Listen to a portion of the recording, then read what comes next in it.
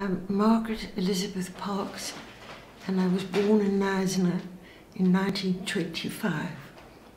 And so I've seen lots of changes in the town. It was built in 1893, and this stonework was done by a company from Oudtshoorn, and the roofing was done by a Knysna resident. And the John Barrington of Portland donated some of the timber, like the stinkwood for the doors and the white else for the window frames. And then it was extended in 1936, and luckily they had kept some of the stone. So the building, it was a continuation of the old building, and that was when my father was mayor of Knysna. And it was opened, as I say, by Charles C.W. Knysna, who was mayor of Knysna at the time. And the chairman of the library committee was a Dr. Clifton, who lived just down here on the corner in a double-storey house.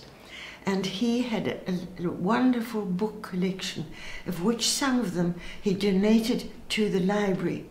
And if you go into the activities room, you'll see a large cupboard, which was donated by the Union Steamship Company. And some of Dr. Clifton's books are in that. And the tooling of some of those books is lovely. And of course, it's very valuable Afrikaner. And we, as the members of the library committee, in, I think it was 2007, listed all the books there in this big cupboard and had it valued by a dealer in Cape Town. And in those days, it was just a few rand short of $250,000, so it'd be much more than that now. And the opening of the library, his opposition, the Donald Curry Steamship Company, or the Castle Mail Packet Company, as it was known, donated 3 chairs, small chairs with leather seats, which used to be in the activities room and are now in a room in the jail. And Donald Curry, of course, came from Scotland, and he donated a wonderful stained glass window to Dunkeld Cathedral. And Thiessen and Company donated an ironwork hat stand to the library. And then, of course, I say the library was extended in 1936, and that the east, and then again just a few years ago to the north. And it's wonderful to see the children here in the afternoon after school. There's St. George's Church, which is in the main street, and sadly they've now had to put an ironwork fence up round the whole area because of vagrants. And there was no church here until the little church was built, and that was when Robert Gray, the first bishop to Cape Town, came, and they then collected funds and they built the small church, that's a little stone church, which was opened in 1848, and then the Belvedere Church was 2 days later, it was 3rd of October 1858. And then, of course, with the town growing, it became very small, and then they built the new church, and that was on land where Knysna's tennis courts used to be. And the money again was collected, and the builder, who was John Donald, a Scotsman, who had also just built the War Memorial here, but sadly he went insolvent before the church building was finished. So the building committee was formed, and they finished the church. And then it wasn't consecrated until 1937, when all the debt had been paid off. And it was consecrated by Bishop Herbert Guire of George. And Guire was a tall man, and his wife was rather a large lady. And they, unfortunately, had been on the Lusitania when it sank off America. And his wife was sucked into the funnel and shot out. And they were such a nice couple, and that I think must have affected her. That's why she was rather large. But they were a charming couple. Anyway, that was, as I say, was consecrated in 1937.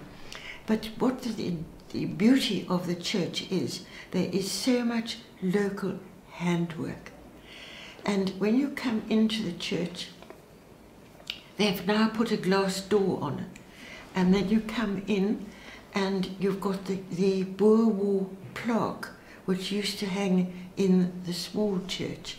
And after that, you get the font, which was carved by, I can't think of his name, a coloured mason. And that was gifted to the church by the school children. The pews are all of stinkwood, and theirs were made here locally. And the screen, which is across the church, that was made at the Crags, which is beyond Plettenberg Bay, by Billy Byrne. And it's all hand carved, and it's a beautiful screen. I've got a picture in here that I can show you. And at the foot of the screen on each side are 9 panels at the bottom, which were carved by my husband's cousin, Margareth Parkes. Then you've got the lectern right next to it, which was donated by my father-in-law, Howard Parkes, and that was also carved by Wynne, and that was made in our furniture department, where Telcom is now. The pulpit was made by the boys of the trade school, and that was a school that was established for teaching the white men woodwork, and that is now where the provincial hospital is.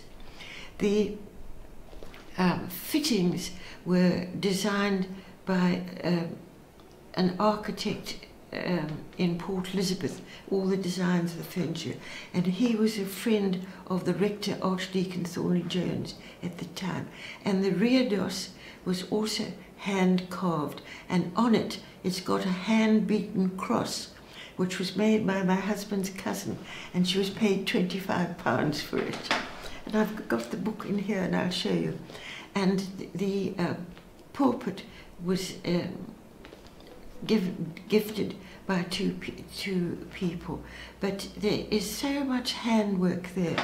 And the windows on the east side, which were put up in memory of Bishop Gray, were made by Hugh Easton, who was a well-known,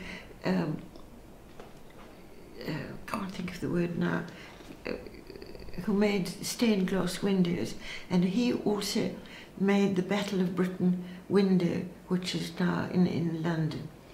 And the windows on the south side, the 2 of them were both designed by Rosalind Thiessen, and they were made by Gordon Grenfell. The one on the east was in memory of Chauncey Reid and his wife Kate Thiessen, and the one nearest the door in memory of Professor John Day, who was a well-known marine biologist. And the one on the north side was in memory of Mrs. Fox, who had been organist at a church. And then there's a large stained glass. We wanted to give a small window, but the rector wanted this big one, which is in memory of, gifted by the family to celebrate our 125th anniversary in Knysna. That was in 2 years ago. Given in 1937 by the Thiessen family in memory of Mr. Charlie Thiessen's first wife, Bessie Harrison, who was the daughter of Captain Harrison, the first conservator of Forest. And the teak gates that were under there were now being removed with the fence. Those were gifted by my father-in-law, Howard Parkes, as was the stone wall around the church. And they took everything to Port Elizabeth, you know, including the pilot's logbook. And so when I did research for this book, I was a widow, so I still had a son at boarding school, so I had time, and I could go down to Cape Town. And in those days, the library, the archives, and the hotel were all in the same street, Queen Victoria Street. So it was easy for me to go there. And I went through the arrivals and departures book of both Cape Town and Port Elizabeth. So at the back of the book, I've listed, as far as I know, but I may have left some of the names out, of the first visits of some of the boats to Knysna. It was originally two villages with a wedge, and we're sitting at the top of the wedge. You had New Haven on Knysna on the east, and you had Melville on Knysna on the west. Now, New Haven was part of Milkhout Kraal, and that was a farm as you go down to the heads on the left-hand side, and it stretched from the eastern heads up to Long Street, which is just near this first street here with the railway. And when George Ricks, it was owned first by Stephanus de Blanche. He died. He had it as a loan farm in 1770. And then Johann van Lindenboom married his widow, and then it was bought by Richard Holliday, who died in 1802, and it was bought by George Ricks in 1804.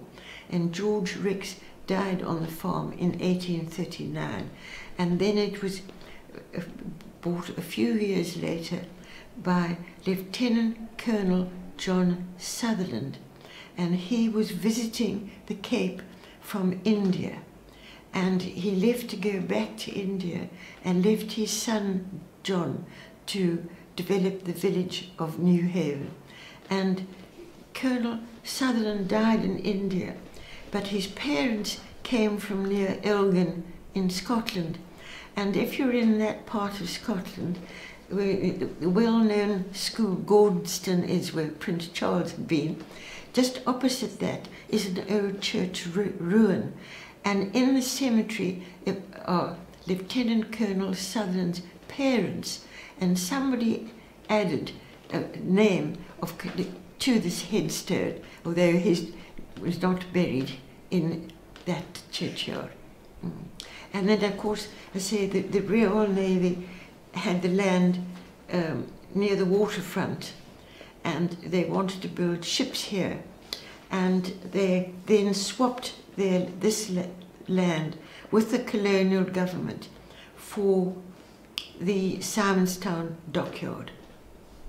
And then the New Haven, Melville and the Wedge were amalgamated to form the village of Knysna, taking its name from the river. 1858, he then suggested, and they had this little wooden building built at the library before they built this one. And then just before you get to that, on the west side of Long Street, you've got Melville's, which was also had been McFarlane's shop before that, and that was where the Standard Bank rented one small room in that, and then they went to another, and then they built the one that's across the road here in 1894, and of course now they're in the Knysna Mall. But this one across the road, see, was a double-storey building with the manager's house above that. And Melville's, as you see it now, was built in 1912 by Thiessens, and it was designed by Simpson and Bridgman of Oatsthorn, and it's got lovely plaster work. But unfortunately now, I don't know what it is, whether it's a Chinese shop or what it is. But Melville's used to be a wonderful shop, and they had the drapery and the groceries downstairs, and you went upstairs to the men's department, and you got your account at the end of the month, and everything was written there. You didn't have to pay cash for it, as you do now. And then Simpson and Bridgman, of course, also designed the new church, and they designed Thiessen House, which is another lovely building further down Long Street, and it's also got lovely plasterwork. That was built in 1916, I think I'm right in saying, and then there was a fire, and the upper floors was built, and they rebuilt it. And instead of having turrets it had before, it's now got gables, but it's got lovely plasterwork on it.